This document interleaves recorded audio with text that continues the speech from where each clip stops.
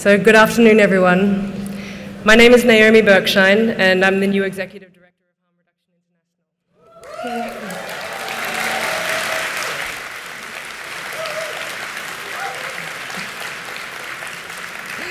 International. Easy crowd. And on behalf of everyone at Harm Reduction International, it is my absolute pleasure to welcome you to our 26th International Conference. So thank you all of you who've traveled from almost 90 countries around the world to be with us here in Porto, and to make this one of the largest international gatherings of harm reductionists ever. I would like to welcome in particular the United Nations High Commissioner for Human Rights, Michelle Bachelet,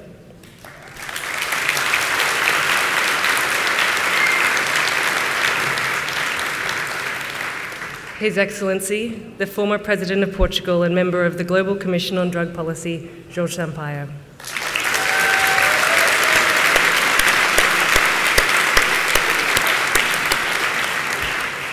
Representatives from the local and international networks of people who use drugs.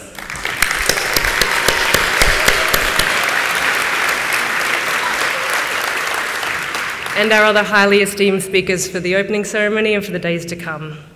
I also want to start by saying a special thank you to our conference partner, Abdesh, under the charismatic leadership of Jose Queiroz. And make a special mention of Diana Castro, whose intelligence, coordination skills, and sense of humor were absolutely essential in getting this conference off the ground.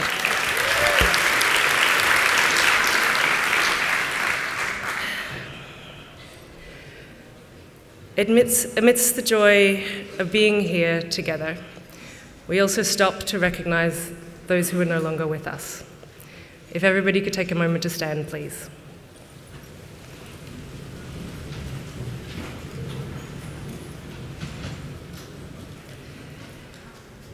We have suffered significant loss in recent years with the passing of courageous activists and pioneers in harm reduction, our family.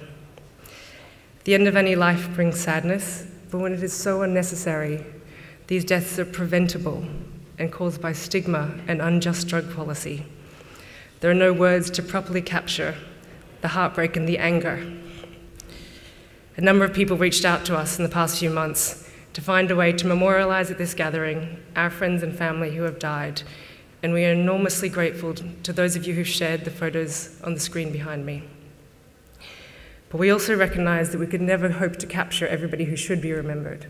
And for this reason, we've created a quiet corner in the exhibition hall. We invite you to stop there, contribute something in writing, a memento or a photo. We honor these people we loved, and in celebration of their lives, their courage, and their resilience, I ask you to applaud.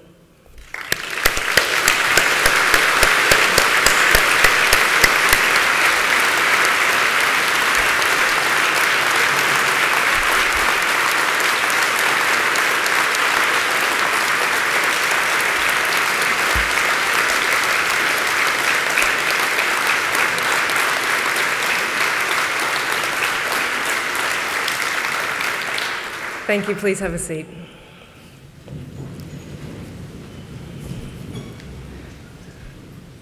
So it is an incredible privilege for me to convene this incredible community to help build on the years of work ensuring harm reduction is recognized for what it is, indispensable. This most importantly means continuing to highlight the bank of scientific evidence demonstrating that harm reduction works. When this conference began nearly 3 decades ago in Liverpool, it brought together a few hundred people. They gathered to learn about how our founder, Pat O'Hare, together with Alan Parry, turned a bathroom into Liverpool's first needle and syringe program. Now the conference brings together tens of disciplines and practices at the intersection of drug policy, health, and human rights.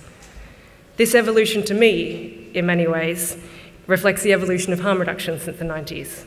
No longer can harm reduction be boxed as a medical response to infectious diseases. It's about housing for people who use drugs, about non-abstinence-based employment, the cure for Hep C, racial justice, drug checking, the decriminalization of sex work, and so much more. While harm reduction has evolved, its underpinnings remain consistent: dignity, justice, and health. Sadly, where we have advanced, many governments and decision makers have continued to sit on their hands.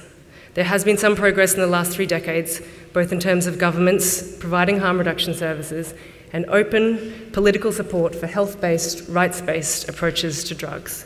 But in many cases, governments remain gripped by complacency and are failing to keep up with what is actually required. Globally, the availability of harm reduction services has stagnated and is failing to adapt to new trends in drug use and the crisis in overdose deaths. 99% of the global population who inject drugs live in countries with limited or no harm reduction coverage, and we know that injection use is just part of the broader picture. Not surprisingly, there's little money being committed to address this, with a nearly 90% shortfall in funding for harm reduction in low and middle income countries. In the face of all of this, governments continue to spend billions of dollars on law enforcement and punitive drug control measures, obscene amounts of money for obscene policy decisions. They do this instead of investing in harm reduction interventions and policies that have been shown time and time again to protect people's lives and improve public health. We're not just faced with inactions and complacency, particularly when you consider that 35 countries still have the death penalty for drug offences. The Philippines government continues to wage a brutal campaign against those seen to be associated with the drug trade, and certain governments, the US and Bangladesh, praise or seek to emulate this barbarity. Other countries opt for more insidious policies to deny people's rights, be it limiting NGO functions and freedom of association, forcing people from the streets, or excluding people from housing on the basis of their drug use.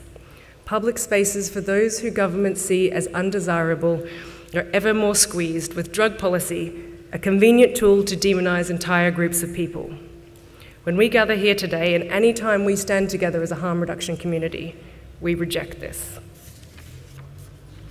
I say all of this for 3 reasons.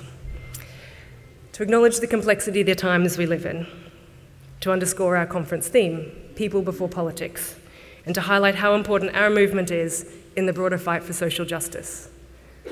As every one of you know, the issues closest to our hearts are inextricably linked with issues of race and health, poverty and gender, discrimination and criminalization. Our goals of inclusive, fair and equitable societies are shared by many broader social justice movements, but many of these movements are limited by decades of being fed misinformation on drugs. Misinformation that will hinder efforts towards truly inclusive societies.